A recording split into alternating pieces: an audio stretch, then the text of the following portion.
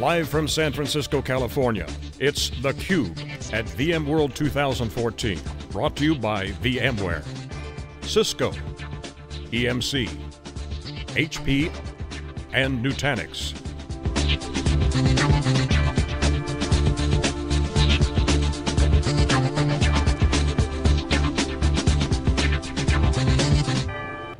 Okay, welcome back everyone. Live here in San Francisco, VMworld 2014. This is theCUBE, I'm John Furrier.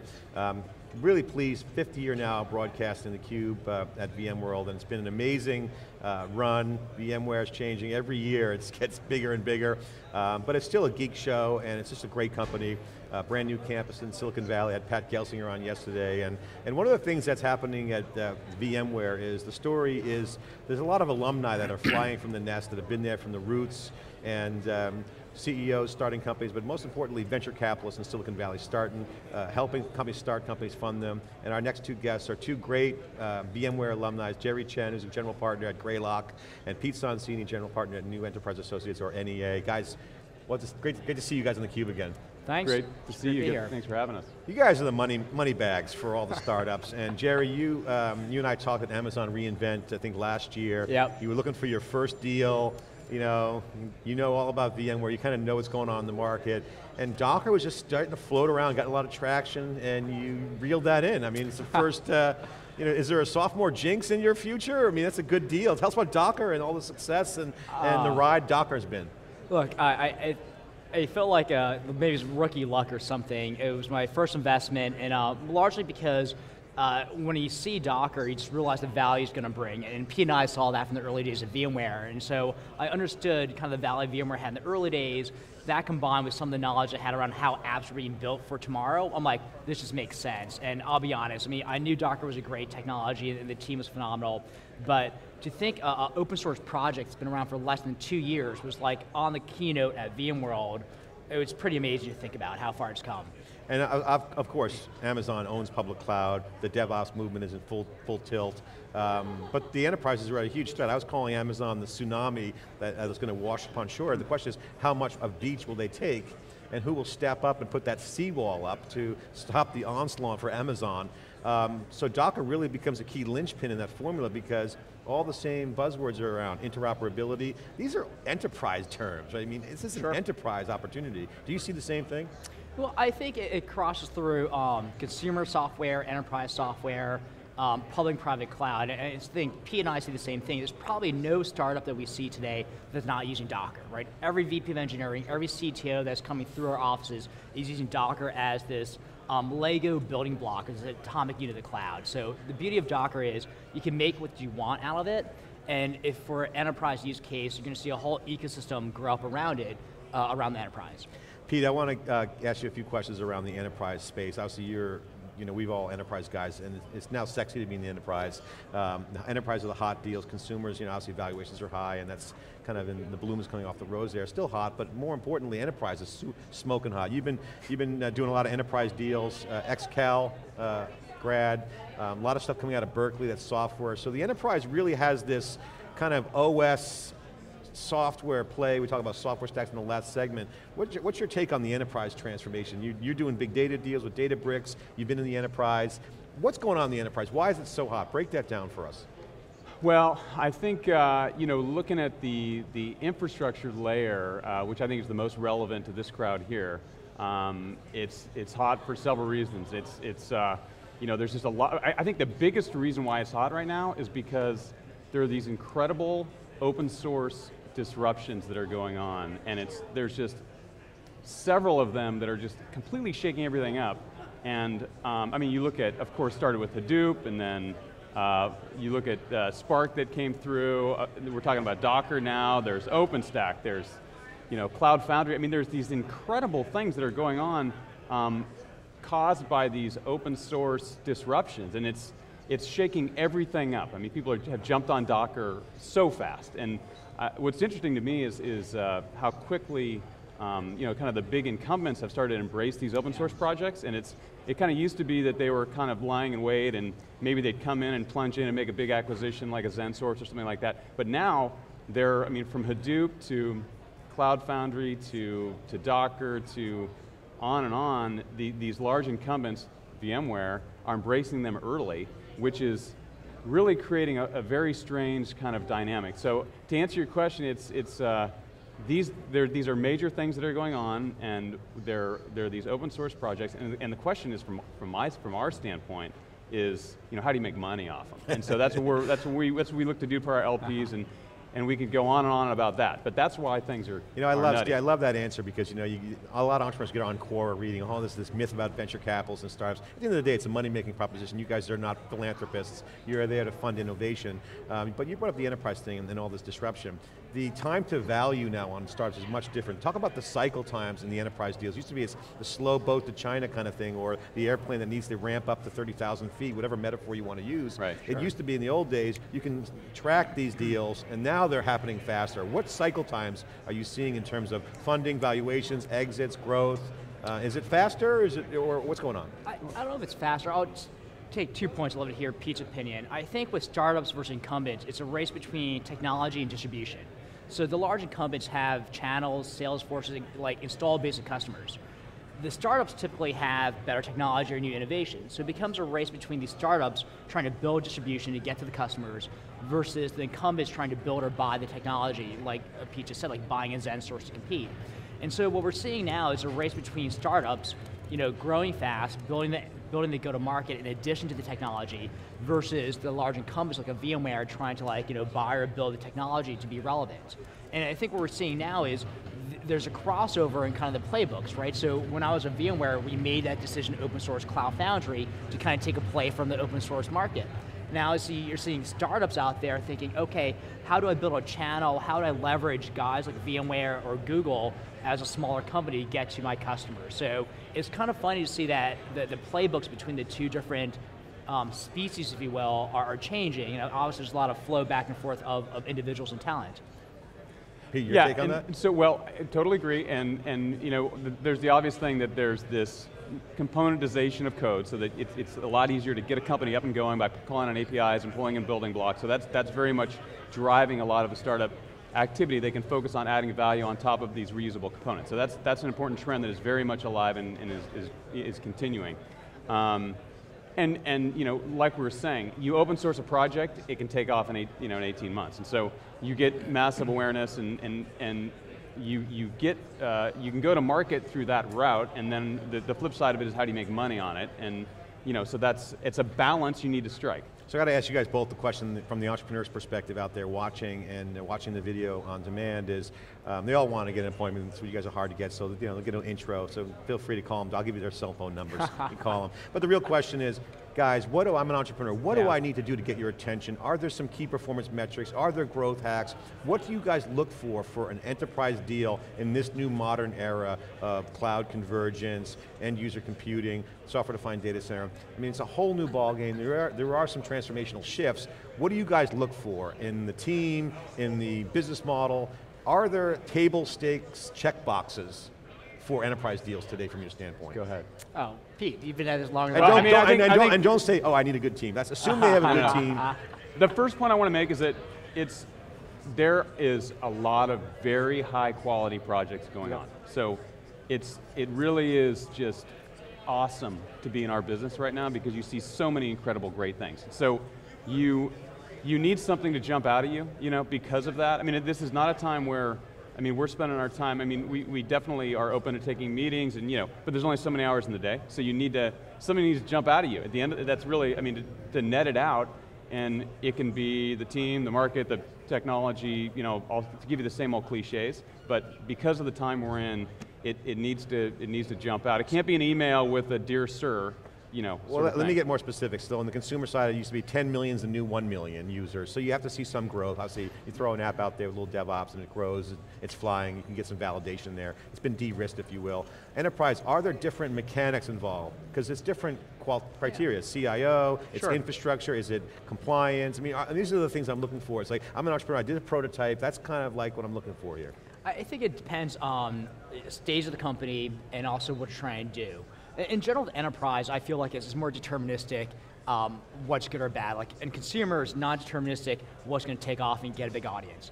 But in enterprise, either you increase revenue or you decrease costs or both, right? So if you're a startup that has an idea or technology that can help me reduce my capital expenses or operating costs, or increase the revenue that I'm driving through my business, in an order of magnitude better than the status quo. And that's the key. So in the enterprise, we're not looking for a 10 or 20% better, 3% better. You're not going to get a CIO or CFO's attention for a small improvement. But you can do something where you're 10 times faster, right? So Pure Storage, a flash storage company we're invested in, there's 10 times faster than disk, but at the same cost. Or Docker, right? You get better density, better performance of your application, the portability, so that it reduces costs as well. So I think if you look at one of those axes, and if you do exceedingly well in one, you have a good investment. Great. And also now, there's new dimensions. You're seeing big data. Pete, you recently are, I wouldn't say going off the reservation because it's in your reservation, but it's big data is in the mix. I mean, big data is being discussed here in VMworld in the enterprise. So what's the boundary, I guess, that's the question for you in the enterprise. Where is the reservation kind of, where do you go off the reservation on deals? What's not the enterprise from a venture perspective?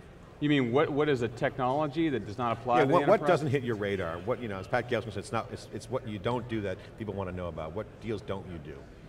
Well, I mean, I'm focused on the infrastructure layer all the way up to the app layer. So I'm personally looking at all of the above. And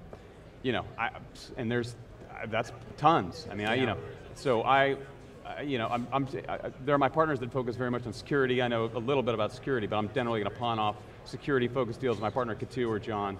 I mean, we at NEA will do everything. I think enterprise-related, infrastructure-related. Me personally, I will look at everything that is. And so I'll put you guys both on the spot. Today's Tuesday. Yesterday's Monday. It's Monday partner meetings. Did you guys fund any companies yesterday? Greylock and NEA. Partners meeting. Trade secret. Do you guys fund startups on every partner meeting? No, I think it's the exception, right? As Greylock, we look at each partner does 1 to 2 new investments a year. So you play that out, the probability of us funding a company any given Monday is very low. This is like this image, they're sitting there putting money on the table every Monday. That's not like that, it's pretty much mellow. Well, we do a lot of, we've got a big fund, we've got a $2.5 billion fund, so we're doing 50 deals. You throw in our seed deals, we're doing probably 60, 70 deals a year. So we're doing a lot of deals. Most of them are Series A, Series B. The partnership's designed to scale that way. So yeah, we're 52 partner meetings a year.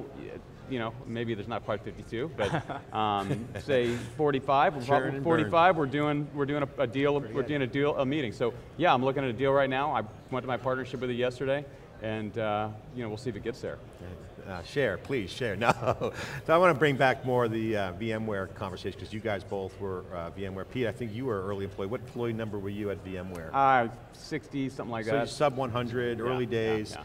Jerry, when did you? About a couple hundred. Couple hundred. So talk about the culture. I want to ask you guys specifically, there is a lot of VMware alumni now. You and I were talking prior to VMworld. Some other firms have some junior partners coming in. You're seeing startups out there. There is a V-Mafia developing that has that DNA. What is, in your opinion, share with the folks out there, that early Diane Green culture from the Stanford? It's a real geek culture, and how is that transforming? How do you guys see that now on the outside developing?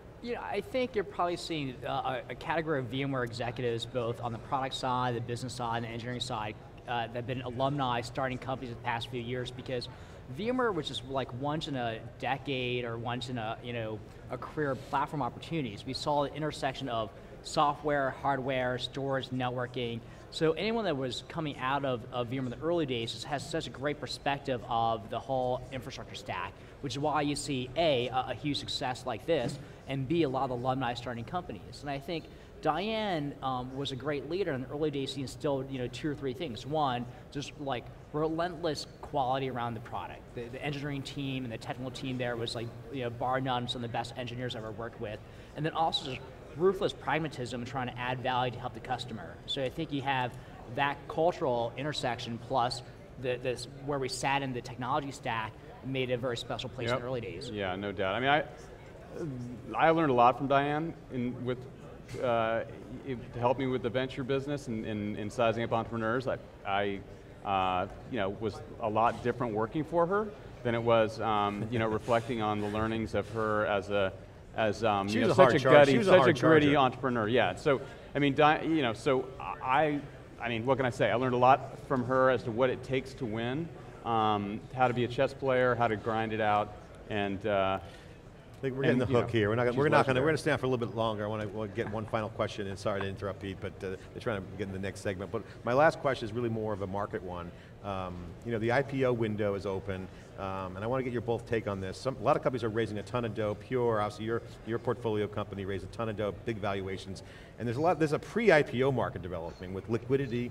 What's the impact of companies raising a boatload of money before they go public? Is that a Sarbanes-Oxley issue? Andreessen brought this up on some crowdstorming he did on Twitter around this comment. But you know, it used to be, you get public, everyone gets exit, everyone's happy. Now there is this little pre-public kind of thing going on.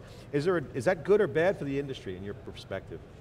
I mean, it depends on the company's strategy. You raise a lot of capital at high valuation, then in the public market may not be able to stomach that valuation, and so it means you delay going public, which could be a good thing or a bad thing, depending on what your objective is from going public. If it's to get liquidity, then you can get liquidity by doing some of these rounds, of course. I tend to, I like seeking the public markets at the right time if your company's ready, and avoiding these late stage rounds and having the overhang, because it does complicate things. So I can't comment on the Starbucks stuff, but I think strategically, it's nice to get a windfall at a high valuation, but it doesn't come without its exposures that you need to factor in as a shareholder, as an investor, as an employee. I think overall it's probably a good thing, because now you have different options at that stage. If the company makes sense to go public, then it should go public. If the company, for one reason or another, needs to raise that $100, $200 million pre-IPO round to fund development or international expansion, I think it's a nice option that they can raise that capital knowing they're still in a heavy growth phase that they don't need to screw in the public markets. So if I'm a CEO, actually I think it's better. Also as a board member, it's better for us too, because now we have different options to raise that last chunk of capital that could play better with the strategy. I think so you're saying the revenues aren't there yet, they're still in build-out mode, why go public and have that tax? Sometimes they have the revenue to go public, but there's 2 or 3 chess moves left to play. You either there's another product offering you want to invest in under the business, something I would acquire, or I want to go international as a big expensive one, which is like, hey, I want to go to China, Europe. That requires a lot of cash. Doing that as a public company is okay, but you have to deal with the scrutiny of the public investors. But if that's the right strategy for the company to do it while private, there's capital to do that. So it's not right for every company to do that, but it's also not wrong. And I think if you're starting a company now, it's kind of nice to say, look, I can go public if that's the right story for me, but if I need to raise the money to do a strategic acquisition or growth, I can do that as well. And so I think that option, it benefits everybody. Yeah, I mean, in the old days, IPO was about fundraising. You raise money on an IPO. So if you can raise $200 million in a private round with the complications, it might be worth it. So guys, you guys are pros. I love talking with you here on theCUBE. Great to see you guys, thanks. VMware alumni, Tier 1 VC firms, NEA and Greylock, really pros. Congratulations. I'll give you guys the final word. I want you to share with the folks out there the hottest thing you're looking at right now from a technology perspective, not company, an area where you're digging in and you're peeling back and you're getting in without revealing all your secret sauce, but what you're looking at, what's your focus? Well, obviously, with the Docker investment, I've been spending a lot of time around that whole ecosystem, from storage, networking, security to management. So that's a whole thesis that I've been spending time on. I'm still bullish on it for obvious reasons. Spending certainly a lot of time on that, and also I think there's the strategic question about Amazon, if they're going to take over the world or not, and the implications on that with infrastructure investing, and if they take over the world, then there's, we should just be focused on the app layer, but a lot of people, that's not going to happen, but the question is who and when and how you play it. So I think trying to really figure out how that's going to play itself out has the biggest implication on that lower level investing. Certainly a great time for entrepreneurs. I mean, I love the opportunities right now. I think with confusion is opportunity, and right now the market's shifting. And Docker is a great example, and you guys are doing some great investments with open source and this action. It's going to be fun. So good luck, guys. Thanks for coming on theCUBE. This is theCUBE with 2 awesome VCs, Jerry Chen and Pete Sonsini, here at VMworld 2014. We'll be right back with our next guest after this short break.